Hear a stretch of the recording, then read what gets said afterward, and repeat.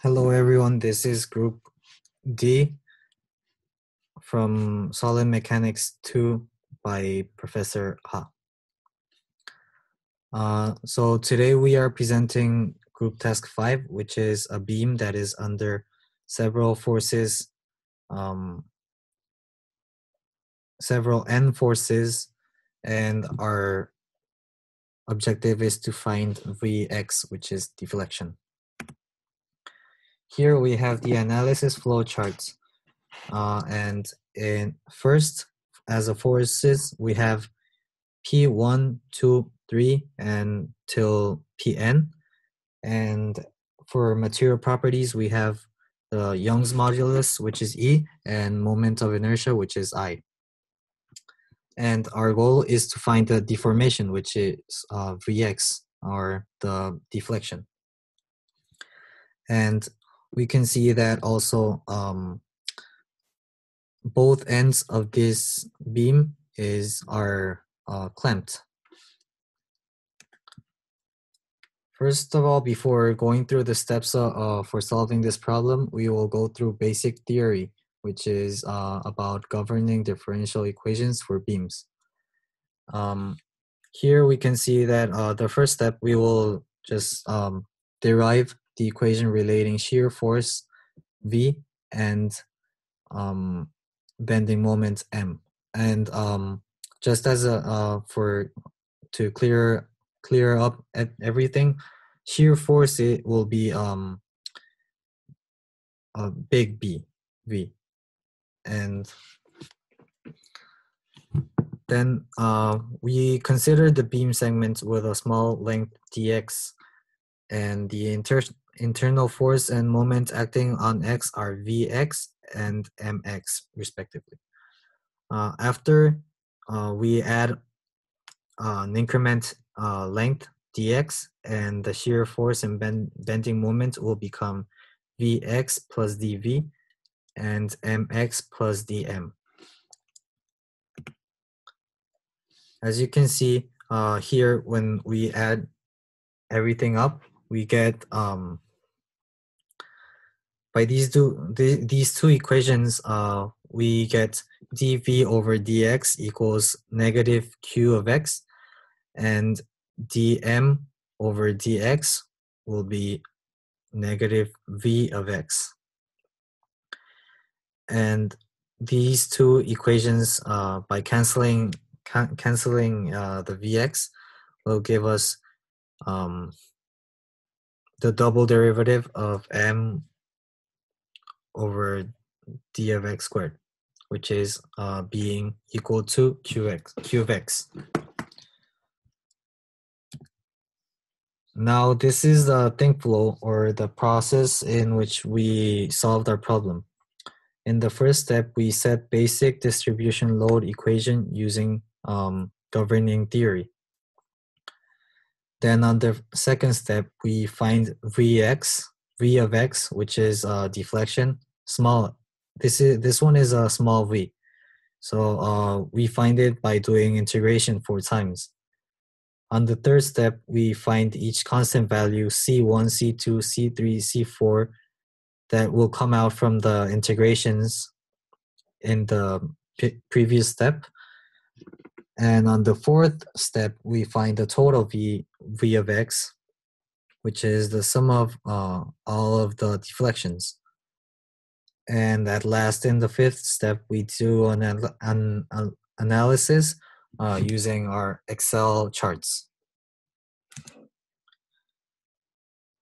For the first step, we set the basic distribution load equation. So normally the distribution load would be Q of x, but since these P's are concentrated forces or concentrated loads, the equation of Q of x would be P times x minus xn to the power of negative 1, being the fourth derivative of V.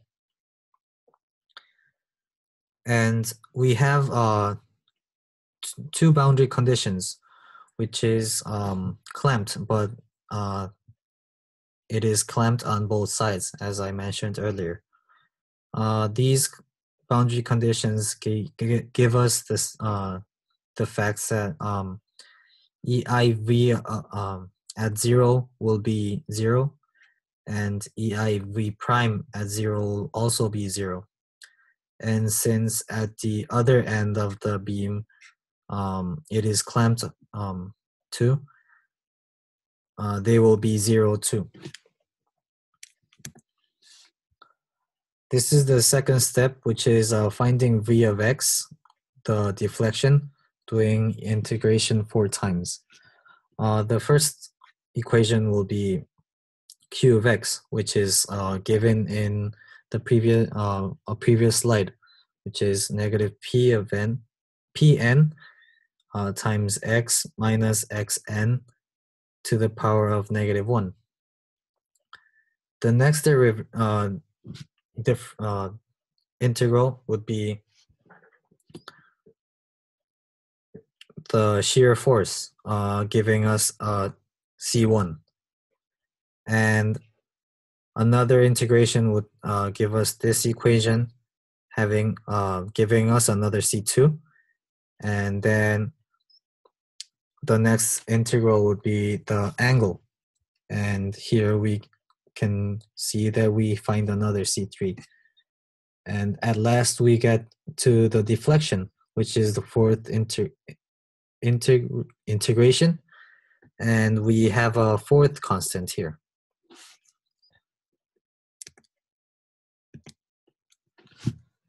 So here we find the value, or the value of each constant we got in the 4 integrations in the step before. First, we apply the boundary conditions given before, stating that when x equals 0, the angle will be 0, and here in this equation we can cancel out every part that has x, because we just have to substitute x by 0, and we end up with just having C3 equals 0. Here we do the same thing. We substitute every x with 0, because this is the equation of the deflection when x equals 0. And we cancel out everything, ending up with C4 equals 0. Now the next thing we have to do is to find C1 and C2. We do the same thing, but this is done when x equals L. And the boundary conditions are the same, so the deflection and the angle will be 0. So here we can cancel out the C3, because we found out that C3 is 0. And in the second equation, we can cancel out C3 and C4. And what we do next is to subtract these 2 equations to get the values of C1 and C2. And this happens when L is bigger than xn.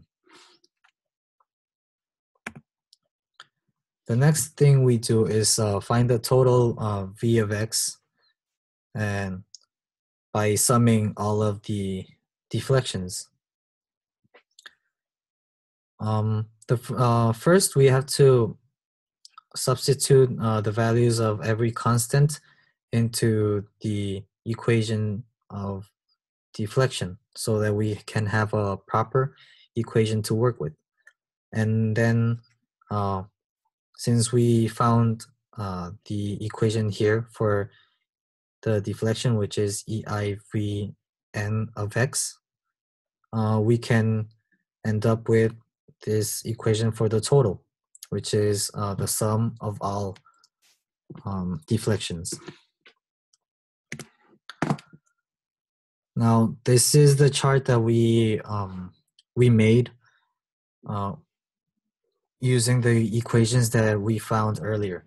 And you can see, it can be seen above that as an input we had five different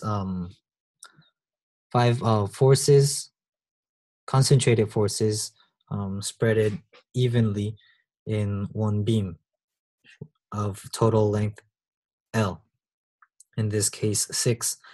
And by that we got the um, V1, V2, V3, V4, V5, and we total it up, getting the total deflection here. You can see that there are some negative signs here, and this just means that the deflection is directed downwards because the forces, the loads were also directed downwards. And here at last we have the graph for the charts in the previous slide. We can see that first of all, the whole deflection goes downward, as I mentioned earlier, because the forces were directed downward. And we see that the deflection is greatest right in the middle of the beam. And this can be inferred by the fact that there is less resistant force in the middle than at the ends, because the ends are clamped, as we mentioned earlier. Thank you for your attention, and good night.